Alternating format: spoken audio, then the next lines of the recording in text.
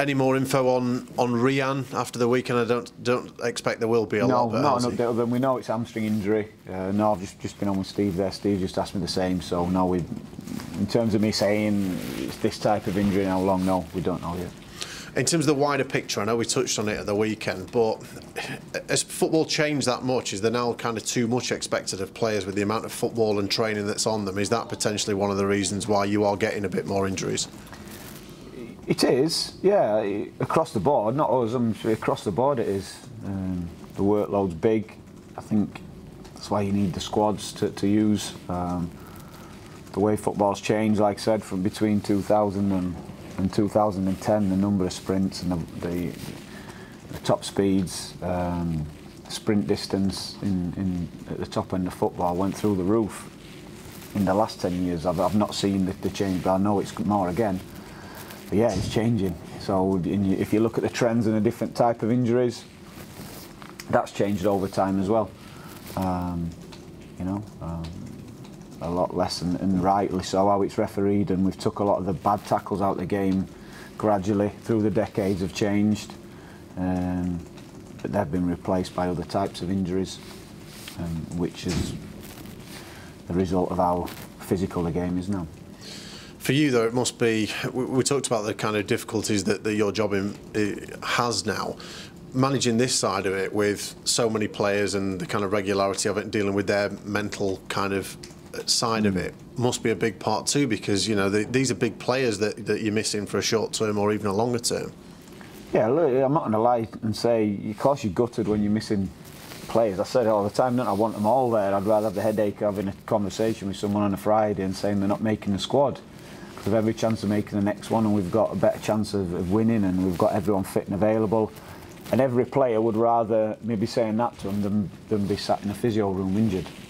So of course I want that, but I think I'm fully aware of the individual player at this moment, like with Rian, how hard he's worked and coming back and getting an injury, Reece getting an injury, missing the World Cup and his rehab, Lowe getting up to top speed and flying, and then I'm well aware and I can really put myself in their position, and I think it's important to do that, and I'm not going to feel negative towards someone who's working so hard, and I want them back fit, and I understand how difficult it is when they're in that position, and I think by doing that they realise how much we do want them fit and how much they're needed by us, and they get all the support to get back.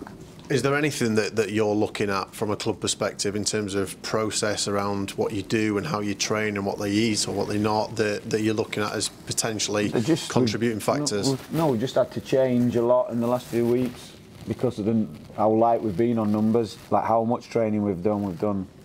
Yeah, wrapping lads in cotton wool really, because they've been playing so often. And like I say, you've got the one when you are playing this often, and the numbers now and how physical the games are when you're trying to play Saturday, Tuesday. Yeah, looking after them and keeping the fingers crossed that they're going to get through till we get the reinforcements back. Because as I said, with the amount of those contact injuries we had, and we've been going with the same sort of 15 players. Yeah, it's put a lot on a lot of individuals. And El's picked up his 5th booking now. So I imagine from that perspective, good that Robinson and Stevens both got game time at the weekend. Can they start if needed tomorrow? Yeah, and Kieran's back as well. So we've got, like I said, we're welcoming them back. We've got Flecky a few weeks down. So we're gradually getting the bodies back. They're not up to the levels that they want to be at and we want them to be at in terms of, you know, if they'd have been playing all season, we know that. We have to understand that. But to have them in and around the squad, to be available to start or from the bench, gives us that opportunity now with the 5 subs to get 45 minutes out of players, 60 minutes out of players, and bring on a natural replacement. In terms of your goalkeeping department, that's where's Fodringham's suspension done? Does he come straight back in at Bristol? Into the squad, yeah. How do you assess Adam Davis's kind of 3 games that he's had and what he's done? Yeah, listen, I was pleased for Dave on Saturday, and obviously we conceded that first goal against Norwich, which, you know, hurt him, hurt us. But I think I said at the time that there was one moment where I was just relaxed about him and his performance from then on. There was a ball over the top and he makes a great decision to come out, cushions a header to an L, and the danger's gone. And from that moment, I thought, brilliant, he's over it. And then he goes and saves a penalty later on, which was good. And then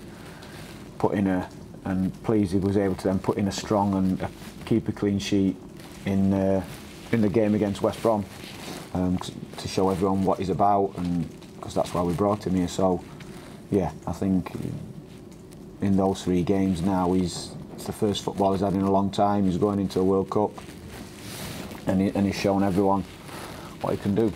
Has he done enough to stay in the side? You have to see. Okay. Why would I tell you who's going to be in our goal? Seriously. It's worth an ask. Yeah. You never know.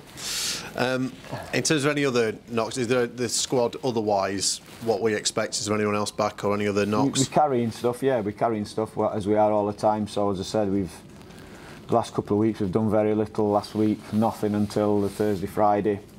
Similar yesterday and today. So we're carrying things, but we'll just keep, like I say, getting people up and out to play, and because these are big 4 games for us. Clearly one of those players that is managing something is Ollie McBurney. We know about his hernia issue, but from kind of a wider perspective with him, he went 40+ goals a games without scoring. He's now got 7 and 11.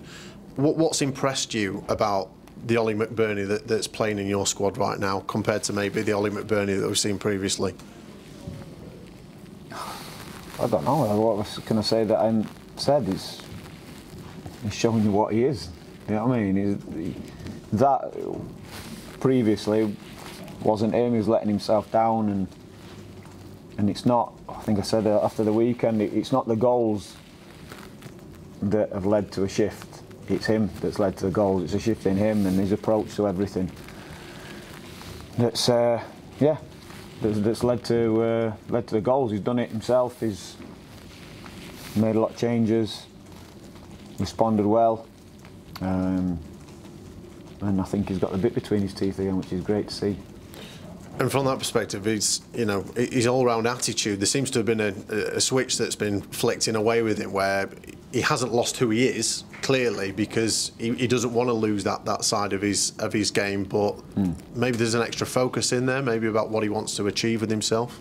Yeah, and I think that can be dialed in even more, and we can get him even better at that. Listen, he's growing up, everyone goes through, everyone's careers like that, or both on and off the pitch, in your personal life, in your professional life, everyone, and that's forgotten when you're judging people in the 90 minutes. Getting that balance right is key, and getting people in the right space is key. And listen, he's in a good place. He's doing well. We're really pleased with him. But I still think there's more, and I think that everyone will start to see more. Is he the best player in the division at defending corners? Well, that role we give him, he does it very well. Yeah, very well. And I say all the time. So, listen, not Ollie defending that space, whether it's Ollie Norwood defending the near, if you're a marker, if you're a man on the edge, you have to be able to do your role. So play and speak all the time. It's been spent a lot of time with the younger players getting them to understand this. Because if then I need to make a decision in game, and I think someone may cost us at that, they won't be going on. Likewise, if you're thinking someone's very good at defending a set play or with good set play delivery, and then they're more likely to be on.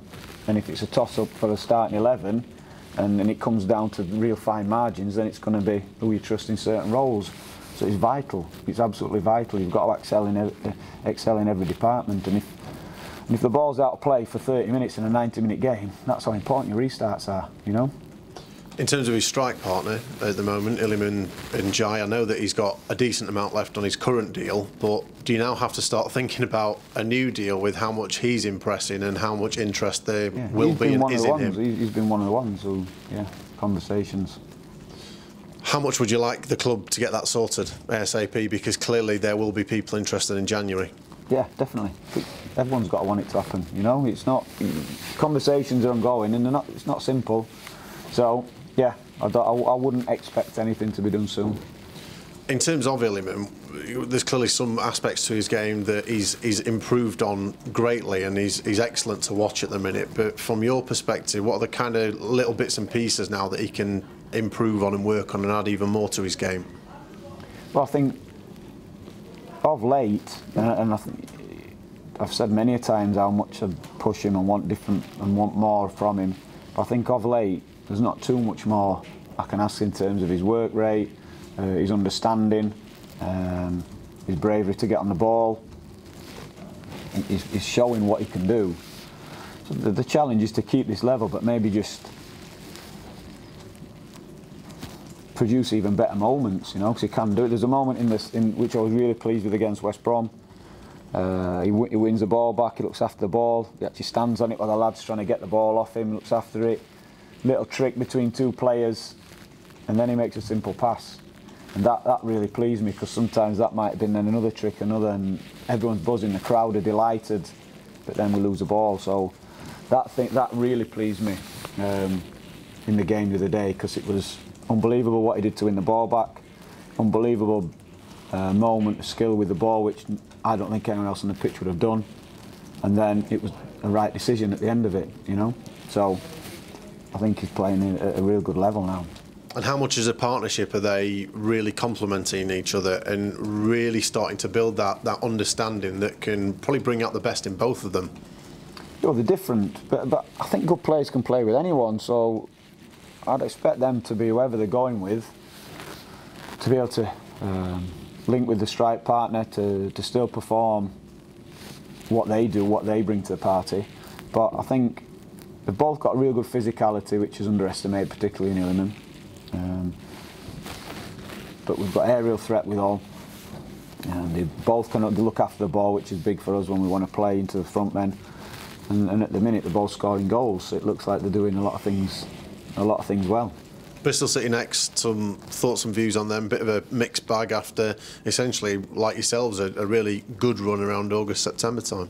Yeah, started well. They're playing some good football. So like pleasing on the eye to watch. Yeah, a couple of changes. Sometimes we played with a 3-man midfield. Sometimes we played with a 2 and a 10. Certainly a threat on the counter and got willing runners in behind. Seems to be Naki Wells, Conway or Semenya. Yeah, so we know that they've got good threats. I know Nigel had to change the team a lot the last game with illness and such, so whether players come back in, I'm not too sure, but I would still expect the 3 centre-backs, the willing runners of the front 2, possibly a 10 or a 3-man midfield, like I said. So, yeah, I don't think too much will change in the style. We'll just have to wait and see what personnel he puts out. As a fellow Championship boss, are you pleased to see Nigel Pearson getting some time to work with them, because results haven't always gone at times for him. He has had difficult spells, but you know he's had 18 months now, and they seem to be making steady progress. Yeah, and I don't know what Nigel's remit is in the club, but if I was from the outside, you say back in time, well, from the outside it looks like there's been a change of approach. The recruiting maybe from spending less, like recruiting from lower down, putting a bit more emphasis on youth. So a lot more has come from the academy, a lot more has come from lower leagues, and now just trying to get them in the team with then some good experience, King, James, those type of lads. So yeah, they've got some good players who have been really good at this level and higher, and then trying to recruit to, as most are doing now, to make money on those players, lower the wage bill. And if that is the approach, then the expectation has to be in line with that. So, yeah, Nigel, being there, seen it, done it, at this level and higher, and knows all how to, every way in which to create that type of squad. So, yeah, for me, it looks like a really good fit from the outside. This is just my opinion of what I'm seeing now. I don't know if that's his remit, maybe totally different. But that's the way it appears, so it looks like he's doing a real good job at that. And finally from me, clearly there's plenty of time left in the season, but 4 games now until the World Cup break. How important is this little spell now in trying to go in there with some momentum and really build on what you did at the weekend at West Brom? Yeah, every game. Every game. Every game's important. These 4 games for us is managing this squad through it, which is important. That's why it's important for us to maximise the chance of picking up points in all these games. Because nothing's really going to change in terms of the players coming back, so it can only get worse, if you know what I mean. So yeah, that's why it's important. Without lowering expectations, without lowering standards, we're still trying to win every single game, which we can do. We know the challenges of it, but it's something we've been yeah, listen, not just this season, last season, it's something we've had to do, and we've been all right.